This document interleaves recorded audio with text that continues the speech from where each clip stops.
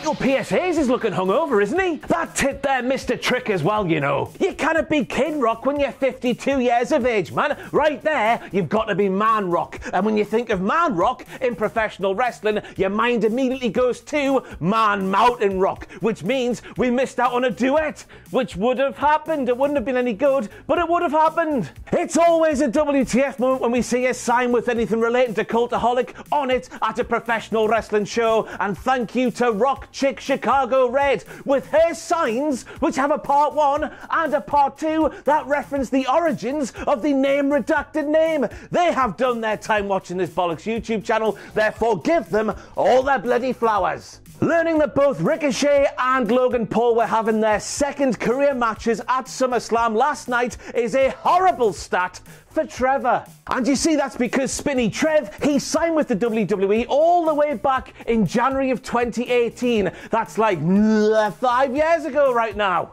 And that signing happened a few months after YouTuber Logan Paul filmed a thing in a thing which ruined YouTube for every single other bugger who tried to make videos on it. Logan Paul is a wanker. And speaking of wankers, you would be one if you didn't leave this video a like and left me a comment down in the comments section down below.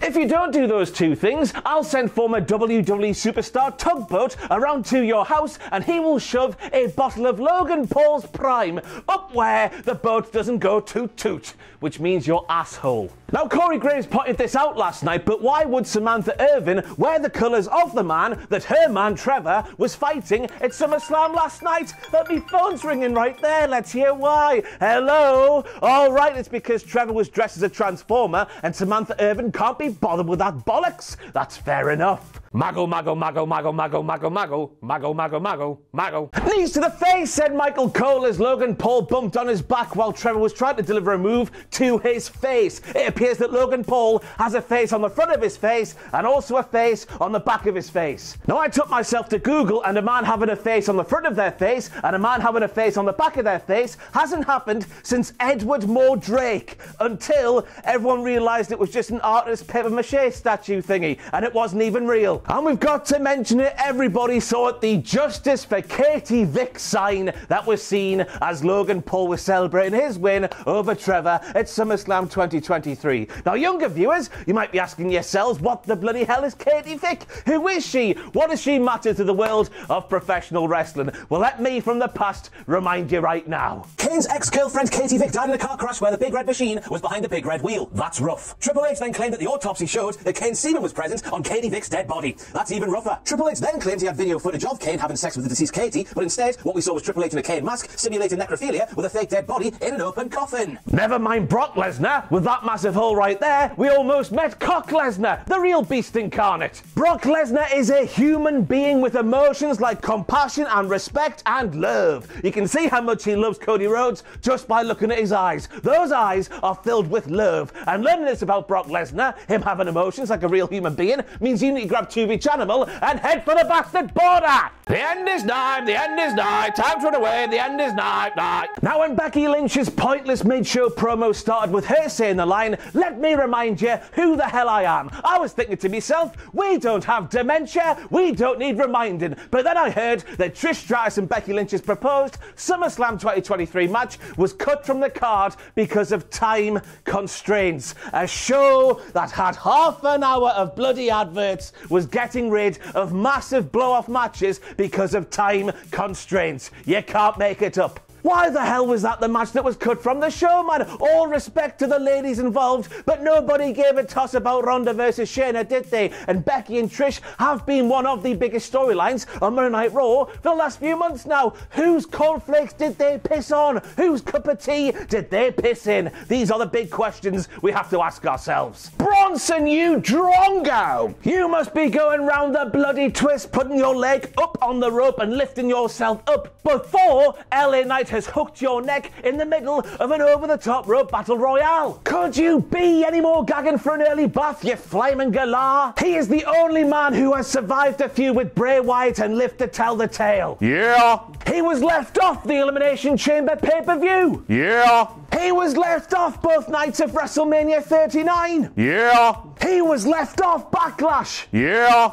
He was sat in the crowd like a jabroni piece of trash at Night of Champions. Yeah. He is the man who aligned the planet seemingly for a big win at Money in the Bank at the start of July, but the company didn't give him his big moment, yet he survived that as well. Yeah. But finally, WWE have given The Rock himself, yes, LA Knight, some people like to call him, but I've been calling him The Rock for about 2 years now, so shove that up your poontang pie. And the way Michael Cole said LA Knight has arrived after he won that Battle Royal at SummerSlam 2023, maybe finally they're going to do something with somebody who has gotten over with the fans like few other have over the past however many years. That line from Cole, it certainly had the Kavorka pulsating through this chickadee's veins. Get me a red Corvette and a leather jacket. I want a boogie. Yeah. Now I feel bad for even bringing this one up, but apparently this was the cue for the Bogs inside the arena when Ronda Rousey and Shayna Baszler were having their MMA rules match in the middle of a professional wrestling pay-per-view. And I guess we learned a valuable lesson here. Lock them bitches in a fight pit and take that MMA shtick all the way, if you want to take that MMA shtick at all, onto a professional wrestling card. Otherwise, you'll have several people soil their britches. Which must have happened, by the way, because that is the longest toilet queue I have ever seen. That fly is harder and better and more skilled than every single wrestler in the WWE, and maybe even every single wrestler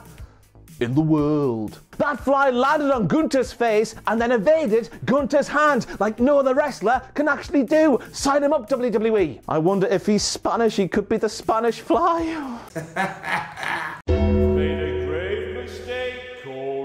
Direct quote from Corey Graves this time when he said, "Best of luck to you and Wade, Michael Cole. 3 hours is a long time on Monday Night Raw." And quite frankly, if the wrong pair of ears hears that line there from Corey, it's a career ender. I mean, we should rename the jingle, shouldn't we? You're a brave man, Corey. The end is nigh, the end is nigh. Time to run away, the end is nigh, nigh. Now, Michael Cole did Finn Balor dirtier than any other commentator has done any other professional wrestler in the history of the business, because Michael Cole claimed that thing there on Phil Balor, Finn Balor's shoulder tit piece there, a tattoo. You know, a permanent thing that can only get removed with a bastard laser. I was just thinking to myself, Michael, think it through. How could that be a tattoo when next year that 7 will have to be turned into an 8 and the year after into a 9 and so on and so forth. Or the fact you would have to put that tattoo, if it was real, in the same category as Bobby Dazzlers like those ones. Thin isn't that much of a weapon, Michael. And by the way, let's not forget that Seth Rollins lost the match where he wore that entrance jacket for the first time. Yeah, of course, Finn Balor got injured, but more importantly, Finn Balor also went home with the title, and more important than that, the winner's share of the purse. It would appear that Seth Rollins' logic here is flawed. Whoa. It's been a while since I did that, and they put me knee out. Bianca Belair is hardcore. She's drinking a fizzy drink mere moments before a massive title match, and the fact she didn't vomit that fizzy drink back up in the first 5 minutes of the match is the biggest WTF moment ever. Charlotte stacks Bianca Belair and Asuka in the corner. Charlotte walks to the other corner. Charlotte then walks to referee Jessica Carr and clearly asks for a lovely back scratch in the middle of a massive championship match where Charlotte Flair at the time, she was on top. And this proves to us all that there is nothing, and I mean nothing better in this world than a good old back scratch. I mean, obviously there was an issue with her gear and I just chat bollocks. I can't believe I've been allowed to chat bollocks for so long, but here we are, dear viewer. You know what to expect by now, don't you? If we know anything about professional wrestling referees, we know they are first and foremost made out of paper, and when they get hit, they stay down for about 17 minutes. Second of all, they really like counting to 10. They get positively orgasmic just by counting to double digits. And third, we know they all get confused when a professional wrestler tries to cash in their Money in the Bank contract, even though it's really clear they're cashing in their Money in the Bank contract. Isn't that right, Mike Chioda? So to see referee Jessica Carr receive that briefcase from Iyo Sky and cash in that briefcase from Iyo Sky in the same movement, it is the biggest WTF moment in the history of this video series. Bianca Belair and her fizzy drinks be damned. direct quote from Corey this time when he says it's almost like he's reminding Jay, your arms aren't long enough to box with God. Now, if saying 3 hours for Monday Night Raw is a really long time earlier in the show wasn't enough to get Corey Graves in the naughty books, then referencing CM Bastard Punk, it might just do the job. And if you remember as well, who did CM Punk say that kind of line to back in the day? It was the bloody Rock, wasn't it? Not the better version, not LA Knight, but the original Dwayne The Rock Johnson, the one who's not as charismatic as LA Knight. Yeah! But I bet in that moment as well, there was several of you at home getting your hopes up about The Rock appearing on the show last night, weren't you? Just admit it, it's fine. It's Corey Graves who's the prick.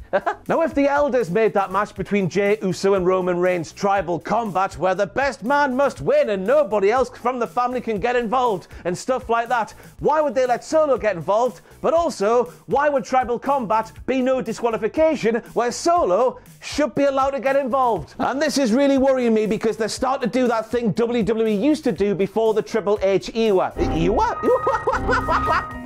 The Triple H era, as the king would say over here in jolly old England. And that's because they've put a thing in storyline and then forgotten they put that thing in storyline and completely contradicted the thing they put in the storyline. Stop it, Triple H. This is very Vince McMahon of you. And now it's time to do the Bloodline storyline in the form of interpretive dance.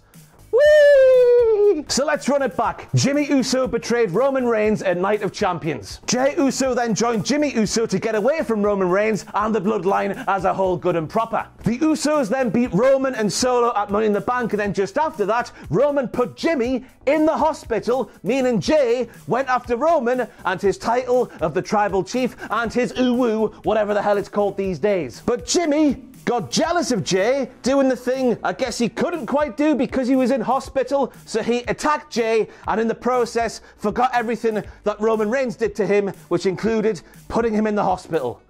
Why didn't he attack Roman as well? Because Roman arguably has been more of an arsehole to Jimmy Uso than Jey Uso has. Jey Uso has just done things